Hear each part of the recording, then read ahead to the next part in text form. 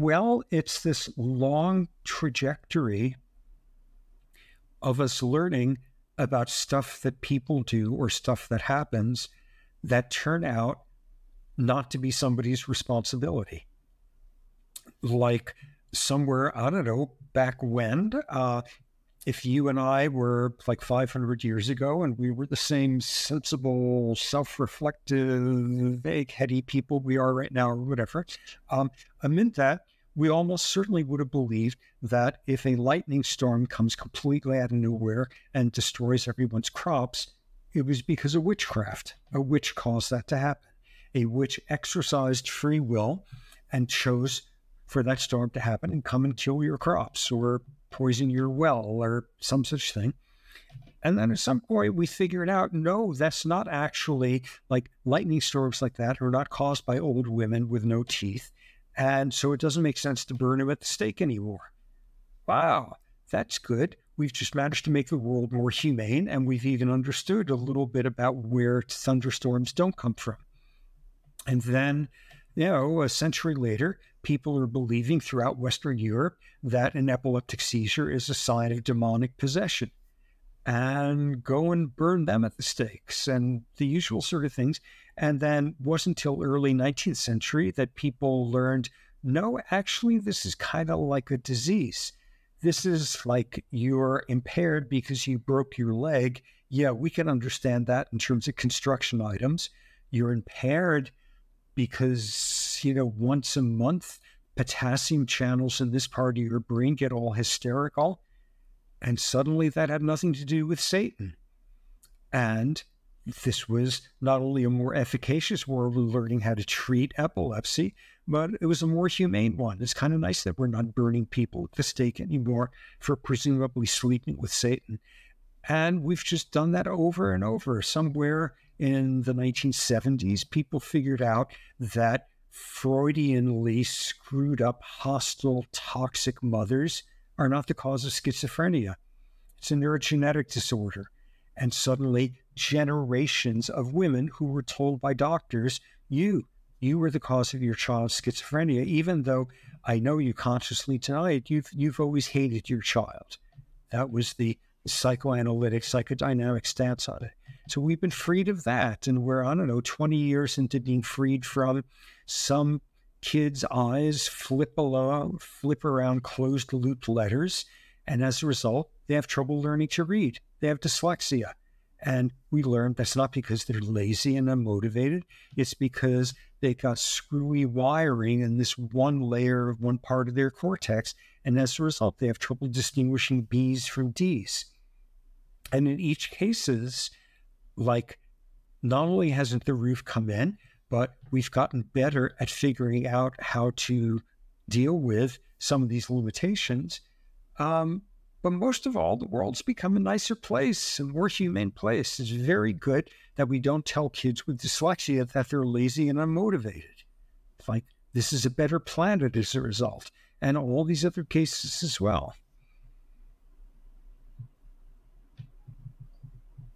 But then how does this, though, relate to, I guess, the second part of my question, which was like the crimes associated with epilepsy? So I have car crashes in mind and how we ought to treat them in the criminal justice system.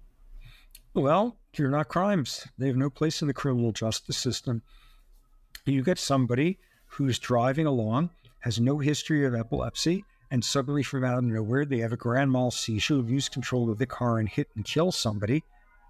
There is a responsibility there. This is not a matter for the criminal justice system. And that was not the case 50 years ago or 100 years ago. There's been tremendous progress there. And what you do instead is you constrain the person. You try to keep society safe from them. You say something like, okay, now that we have you on meds, you need to go 6 months seizure-free before we'll reinstate your driver's license.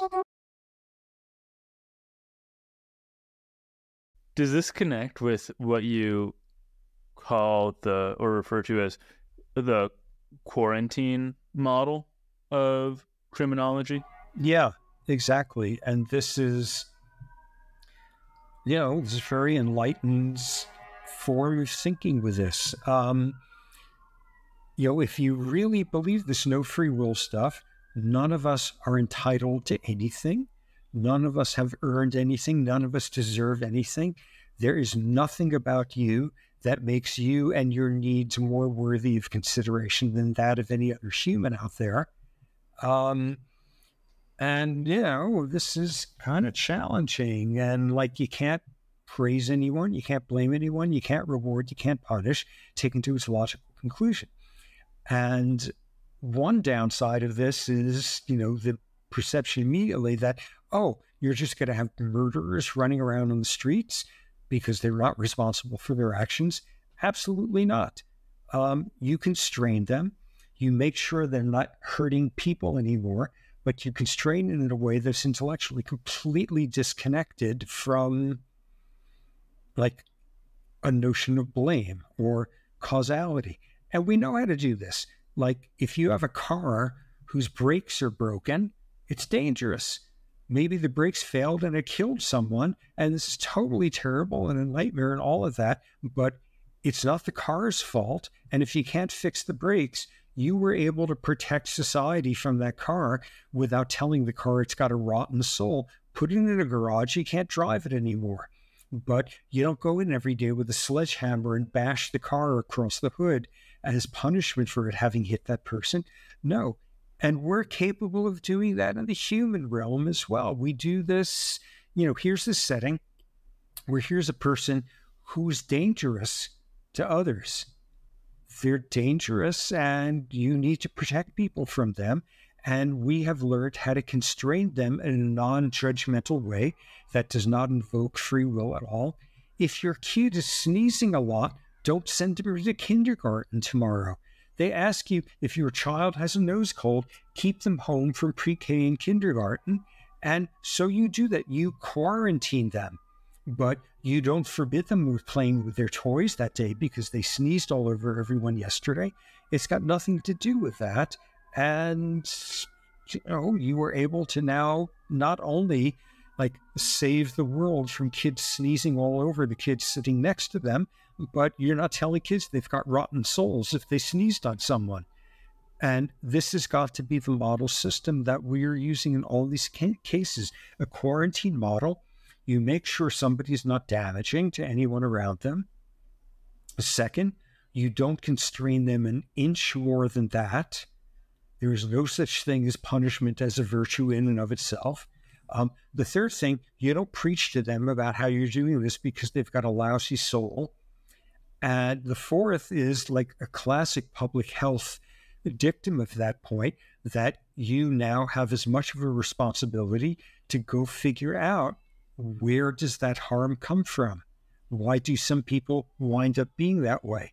Why do kids get nose colds and how you can avoid that? So you protect society from them. You don't do anything more than is necessary. You don't preach to the person. And you don't claim that somehow this is a societal good at the end.